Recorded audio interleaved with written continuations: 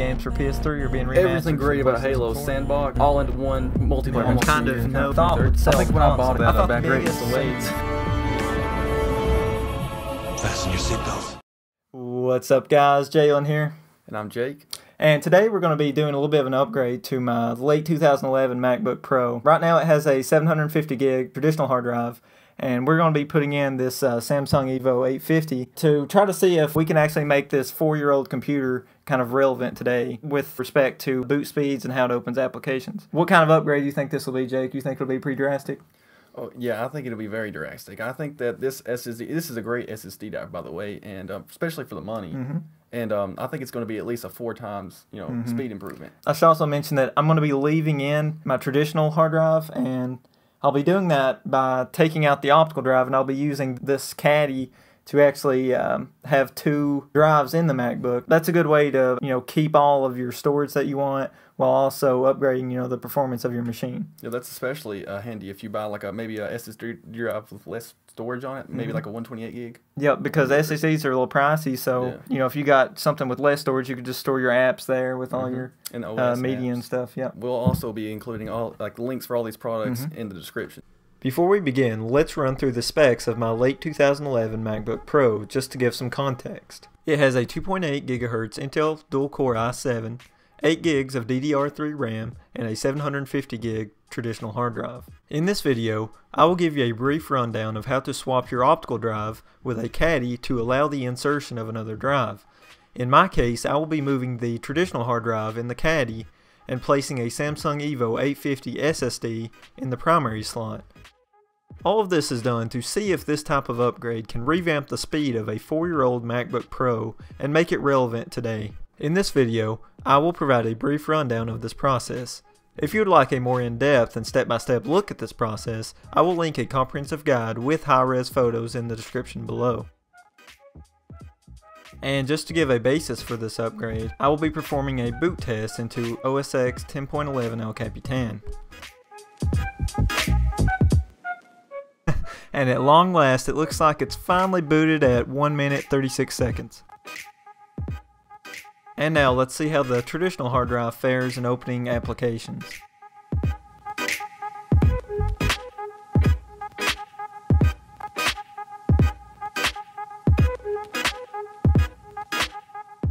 Jeez, finally.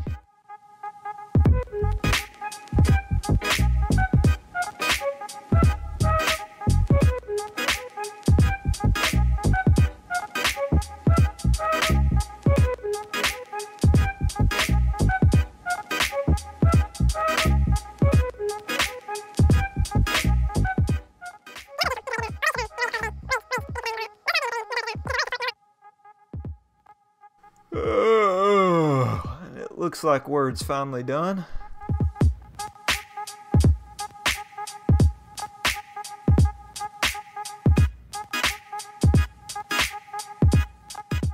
And Chrome does tend to be a bit of a resource hog, so we'll give that one a try.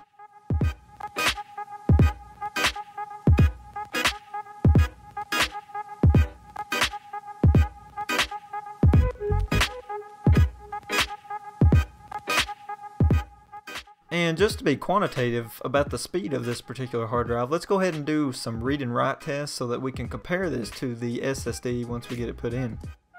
Okay guys, and now it's time to actually upgrade my machine. Again, I would recommend that you use the guide that I have linked in the description below if you're doing this process yourself, as it contains many high-res photos and goes very in-depth with how to do it. I would use that in tandem with this video so that you can actually watch someone perform many of these tasks. As shown, the first thing that you're going to want to do is to remove all 10 of the screws under the MacBook Pro in order to expose the inside of the machine. Next, I would recommend disconnecting the battery connector merely as a safety precaution to prevent electrical shock while you work on the machine. Next, go ahead and disconnect the AirPort/Bluetooth ribbon as shown here using a spudger. Also go ahead and disconnect the optical bay connector, as well as the hard drive connector. And finally, go ahead and disconnect the camera cable by pulling it parallel to the logic board.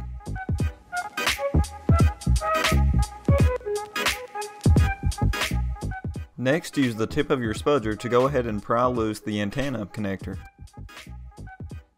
Finally, you will need to use a Phillips screwdriver to unscrew the screws located here, here, here, here, and here.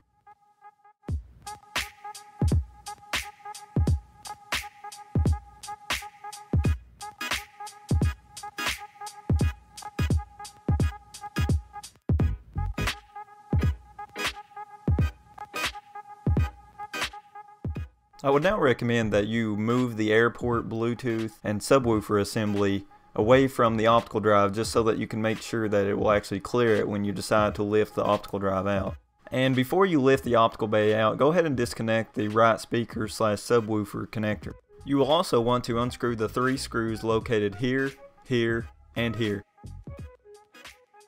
Next, go ahead and unscrew the 2 screws located here and here. As I mentioned earlier, I will be placing my traditional hard drive shown here into the optical bay caddy, but if you would like to only add an additional drive to your caddy, you may omit this step of removing the drive in the primary slot.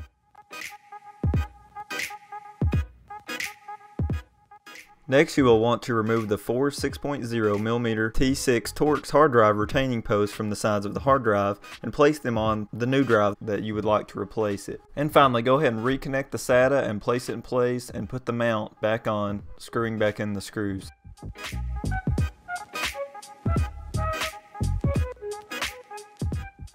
And finally, you will want to pull away the SATA connector from your optical drive and place it onto the optical bay caddy.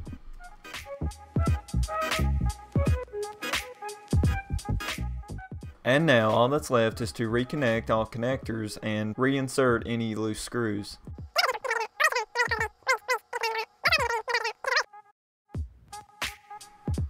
And now for the moment of truth. It's time to see just how drastic this upgrade will be. I should also mention that I use an application known as SuperDuper to clone the contents of my hard drive over to my SSD. I will provide a link to download this application in the description below.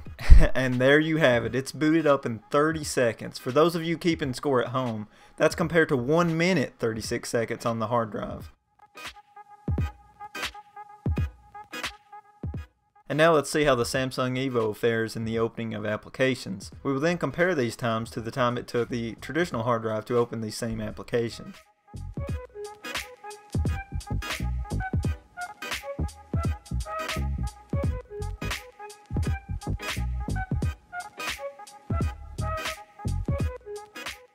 And I think it's already apparent that the Samsung Evo SSD is just blowing the doors off my traditional hard drive. I'm very curious to see how these times stack up.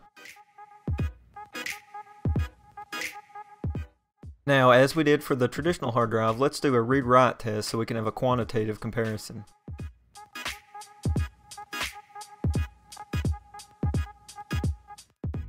There you have it, folks. The times speak for themselves. Replacing my traditional hard drive with an SSD in my 4-year-old MacBook Pro has resulted in my applications opening 2 to 5 times faster. In the process, I still have my traditional hard drive to store media on, courtesy of the optical bay caddy, with the SSD storing applications and my OS.